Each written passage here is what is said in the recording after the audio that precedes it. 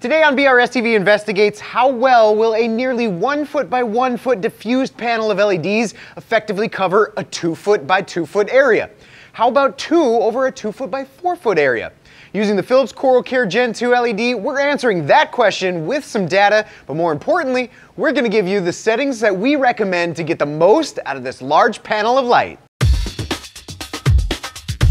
Hi, I'm Randy with this Friday's BRStv Investigates, where we experiment on our own tanks so you don't have to experiment on yours. And today we find out if Philips, who's been manufacturing lighting solutions for well over 100 years, can use the vast knowledge they've gained and apply that to reef tank lighting with the Philips Coral Care Gen2, which they've specifically designed to provide the most natural reef appearance possible, both for our coral's energy needs and as close to natural light patterns as you would see in the ocean. I can tell you right now that Philips' choice of a passive cooling approach, which makes for an absolutely dead silent fixture with minimal to nearly no maintenance for moving parts and super simple 2-color channel control, already has it winning me over as a solid reef lighting contender. But the real question today will be if the roughly 11-inch by 12-inch panel of 68 LEDs can meet our goals for spread, spectrum, and PAR to create stunning tanks like these. That journey begins with our test that will determine the Gen2 Coral Care spread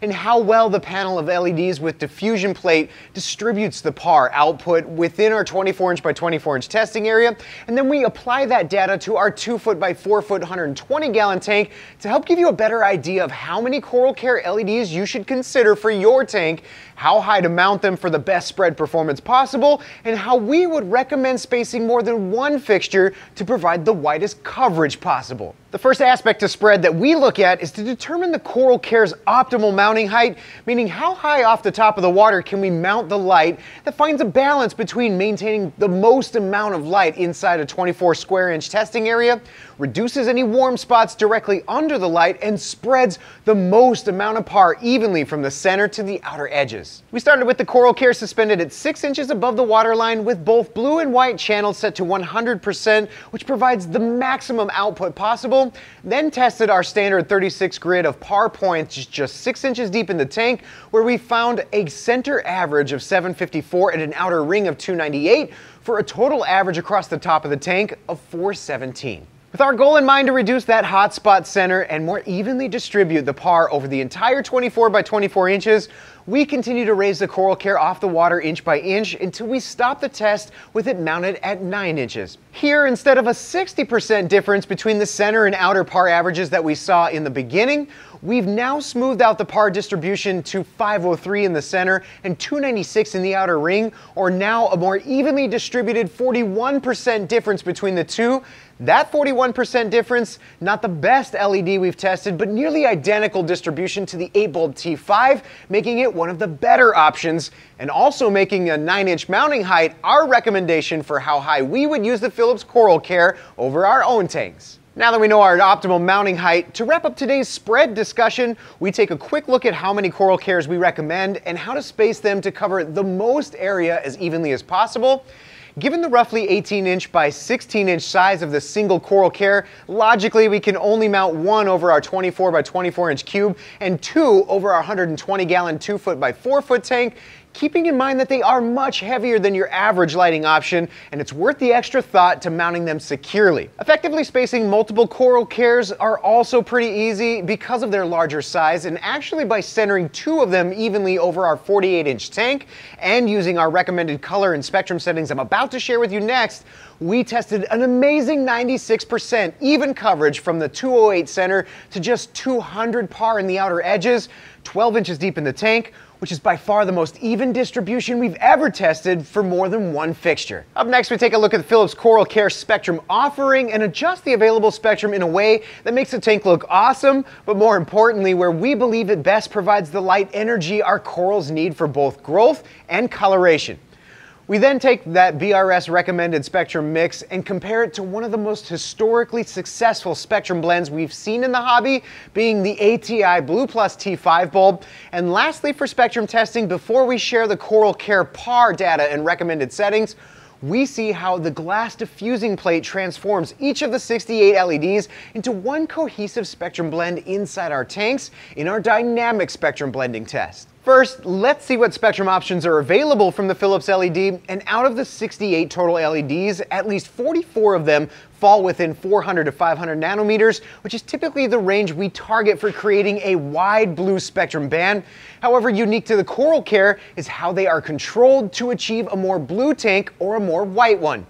That control is extremely simple, with only two sliders needed to make adjustments. One is the overall intensity, while the other balances how much blue or how much white you desire in your tank. With the color temperature slider directly in the center, both blue and white channels are being driven at 100%, and if you slide to the left, the output of the blue channel goes down, giving you a more white look, while conversely, sliding it to the right lowers the white channel output, providing you with a bluer look. Basically, all you need to do is change the slider to where your tank looks the best to you and adjust the overall intensity to meet your PAR goals. It doesn't get much simpler than that. With the light suspended over one of our office tanks, we adjusted the color slider until the tank looked good to our eyes, which we found at a 30% white and 100% blue with the intensity at 100%. And when we compare that spectrum produced by the historical gold standard ATI-T5 Blue Plus bulb, we see that it tracks pretty well from 400 up to the Coral Care's peak at 445. And although it doesn't have as much of the ratio as ATI between 420 to 460, it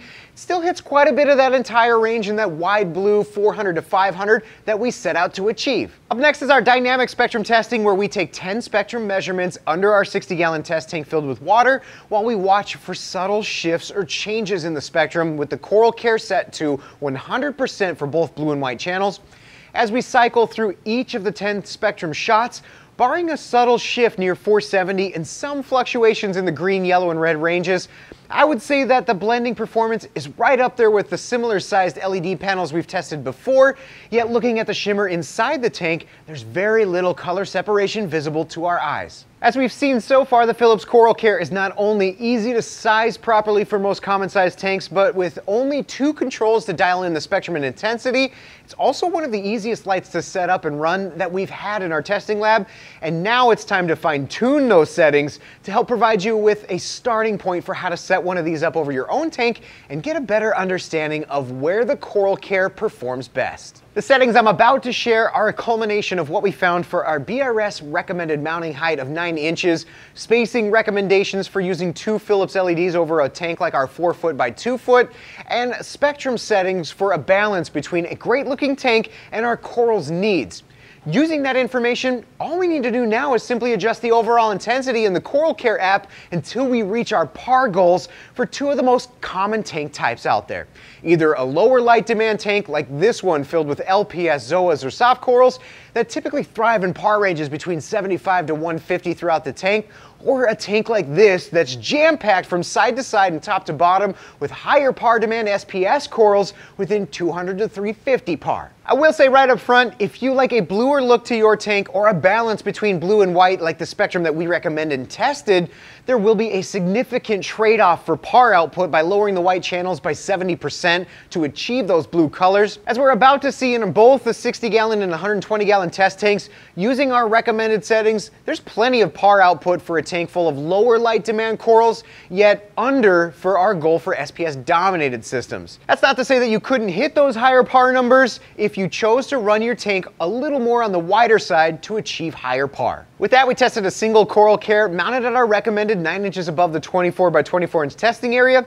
with the color set to 100% blue and 30% white. Then we turned down the overall intensity to 70% with the goal of filling the entire tank from top to bottom with PAR ranging between 75 to 150. And in doing so, we found a stellar performance of 85% of the tank, or 92 out of 108 points within those PAR ranges. 85% of points at 6, 12, and 18 inches deep in the tank, being right up there with some of the best performances that we've tested, even beating out the gold standard 8-bulb T5. To give you a better idea of how the Coral Care performed with our BRS recommended settings set to a max overall intensity of 100%, using our SPS dominated goals of filling the tank between 200 to 350, You can see here by the 3 heat maps that our 100% blue and 30% white spectrum choice provides less PAR overall throughout the top, middle, and bottom of the tank, where we were only able to achieve 43% of points in that SPS zone.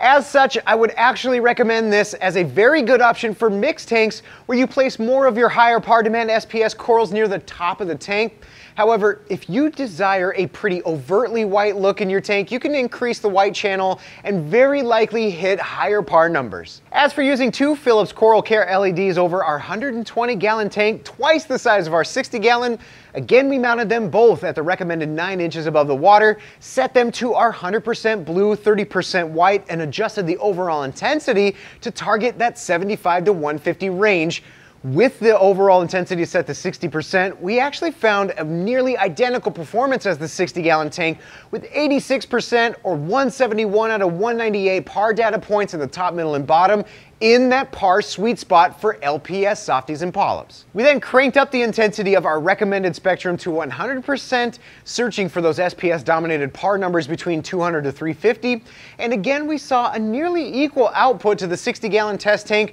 this time with 55% of the entire tank reaching those SPS dominated ranges, making for a very good option again for mixed tanks with strategically placed SPS and likely higher if more of the white channel is being utilized. I actually think that this is who the Philips Coral Care speaks to, in that for you mixed tanks lovers or those who like a more natural ocean-like appearance inside your tank, this is definitely an option to get you there. I also can't say enough about how dead silent the Coral Care is, since there's zero mechanical noise from cooling fans, which is also pretty desirable when you consider maintenance down the road, especially if they're mounted in difficult to access hoods, ceilings, or in-wall fish rooms. There's something nice about knowing that once it's installed, I likely won't have to touch them again. If that type of ultra-low maintenance approach to reefing speaks to you like it does to me, Ryan shares tips and tricks to building a nearly self-sufficient ULM tank in this video about lessons we learned from trying it ourselves, and he's got the secret sauce that you need, so check it out right here.